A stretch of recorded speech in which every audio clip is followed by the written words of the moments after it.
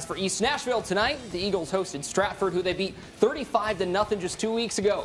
Their defense offered more of the same in this one. End of the first half, Spartans trying to drive down and score.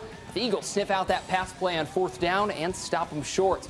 Up 34-8 at the break, East kept on pushing in the third. Elijah Usher takes the sweep around the end. And check out the video game-esque move, spin mode there. Yeah, and baby. he is down deep in Spartans territory. Eagles decide to change it up in the red zone as they take to the air. And check out the connection between Ernest Woodard and the freshman quarterback in Dallas Covington. A beautiful touchdown that made it 40-8. East Nashville put on a clinic tonight with a 40-14 win. They advanced to play Liberty Creek. No surprises there, Garrett. All right.